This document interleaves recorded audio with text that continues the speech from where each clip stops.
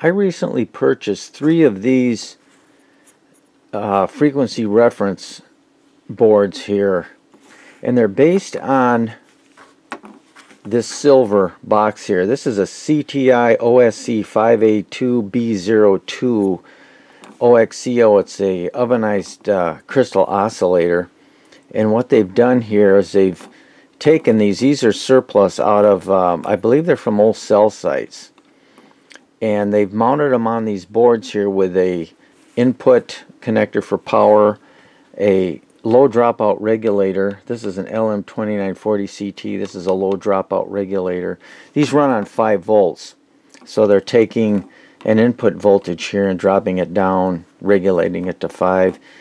This looks like a 10-turn pot here. This is to adjust your frequency and zero it on 10 megahertz. It has 2 outputs here. It's got a TTL square wave output and a sine wave output. So this is normally a square wave signal, so there must be a, looks like here there must be a low pass filter that filters the square wave to get your sine wave out here.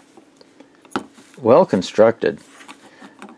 I got a data sheet here, and these are quite impressive. This is the data sheet just for the OCXO here, and it runs on 5 volts. Here you can see the pin out here.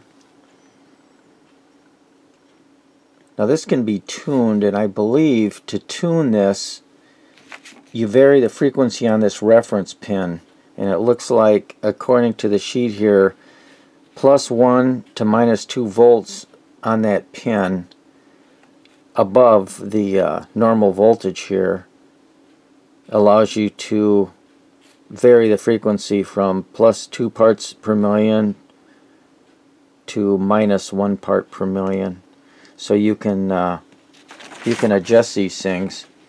What I'm going to do is I'm going to compare it to a GPS frequency standard, and then I can adjust it. They have to warm up for a minimum of 5 minutes. That's the turn on time here. This data sheet is downloadable. Somebody translated it from Chinese into English, which is nice. If you want to look at it here, download it, you can look at all the specs on this thing. These are fairly inexpensive. I think these were like $8 a piece for the boards here, and they've got the 2 connectors on here where you can connect either a TTL output or your sine wave output. So what I'm going to do, I'm going to power these up from a bench supply. I've adjusted this output to 7 volts. I'm going to go through an ammeter so I can monitor the current. And I imagine it's going to draw some heavy current to begin with, because it's going to have to heat up the element here. There's probably some type of a solid state device that controls the heat. Probably a feedback system with a thermistor. You know, it's all done inside of the can here. And then that'll drop the 7 volts down to the 5 for the actual TXCO module here. And then I'm going to connect it up to a scope, and we'll look at the output. And then what I want to do is I'm going to let this thing run. My GPS standard has been on for days here, so that's going to be pretty accurate. So I'm going to watch this thing and see how long it takes this thing to stabilize. So that will be coming up next. Stand by. I'm going to connect power to the device here. I'm monitoring the current. It's got a nice blue light comes on. We're pulling about a little under 400 milliamps. It's going up a little bit. About 380, 390.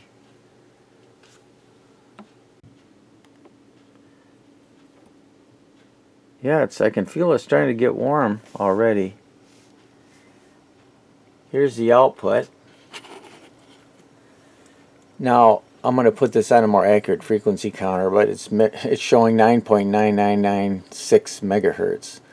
Nice looking sine wave.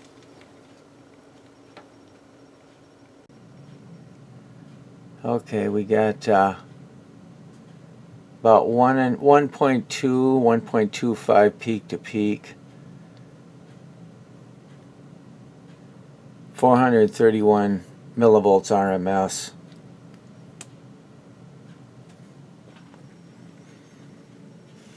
Oh, I'm watching the temperature here. Went up for a second.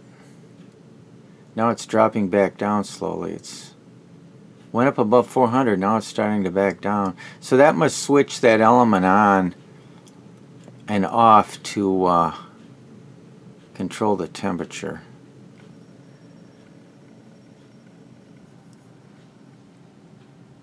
Okay, the purple channel here, channel 2, is my GPS frequency standard. I'm triggering the scope off of that, and you can see here there's quite a difference in frequency so far. I haven't tried to adjust this yet. I'm going to let it warm up a little bit. It's been running now for just a couple minutes. And the case feels warm to the touch. Let's see what the temperature is. 82.5 degrees, 83 degrees, and the current's dropped down now to about 250 milliamps. 200 and just under 250 milliamps. I'm going to, just for fun, even though this hasn't stabilized, I'm going to try turning this pot. See if I can see the effects on the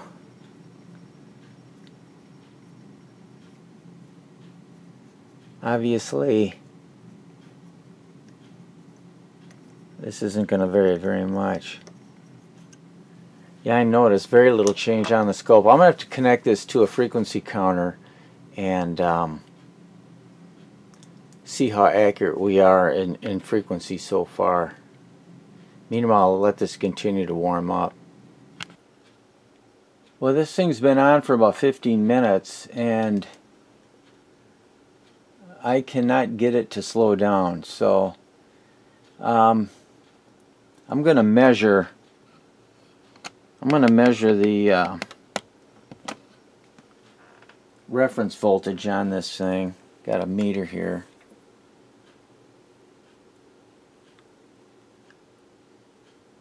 2.469 volts, and the current's dropped down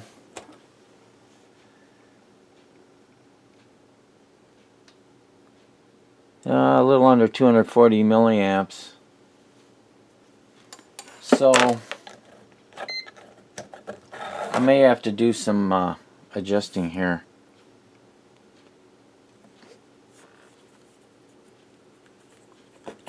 The adjustment pot, this is a 10-turn pot, and it won't allow me to put this right on 10 megahertz, as you can see. It's still off a bit. Let me hook it up to a frequency counter and we'll see what we get. Well, according to this frequency counter, it's oscillating a little bit high here. About 7 cycles high. So I'm going to try adjusting the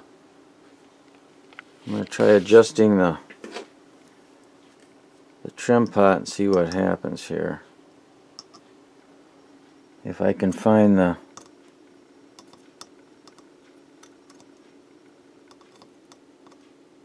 boy, they're making this stuff harder all the time. Okay, I'm going to adjust this slowly. I'm going to take it to one extreme. Okay, I went clockwise and it dropped the frequency. Well, we're back to 6. Yeah, we're at 5 cycles, 4. Okay, I'm going clockwise and the temperature's dropping. So that's good. Let me go back on the scope and we'll see what we got here. Okay, well, I think we're in the ballpark here. I'm going to go clockwise, and now I'm going to go back to Now I'm going to go counterclockwise and we're going in the other direction. So it looks like I can adjust this. I'm going to bring it down as slow as I can.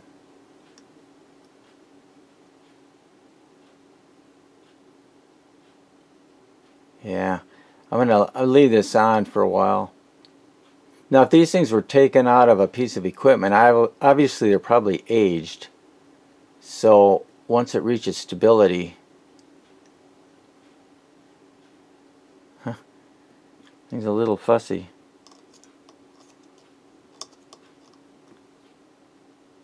That's pretty darn close.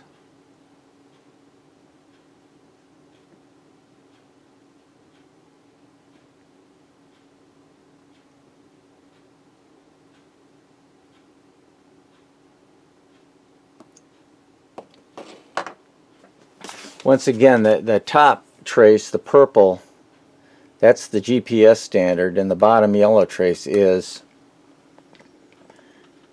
this unit here. So I think this is going to work. I'm going to leave this thing run all night, and then we'll see what happens. I'm going to go back to the frequency counter.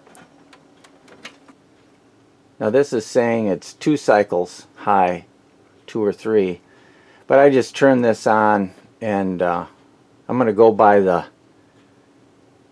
the comparison with the GPS standard, so that's still pretty close.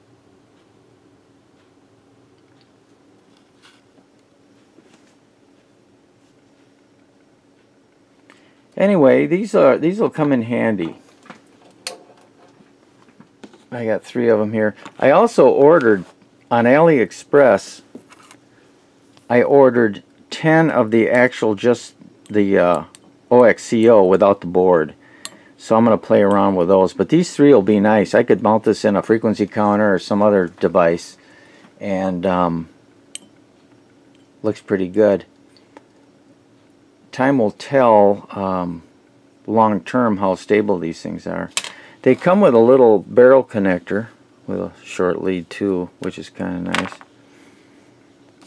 Whoever laid out these boards did a nice job. These could be mounted in a device. Here you got 4 mounting holes. And once again, here's the spec sheet on this. Like I say, you can download this if you want.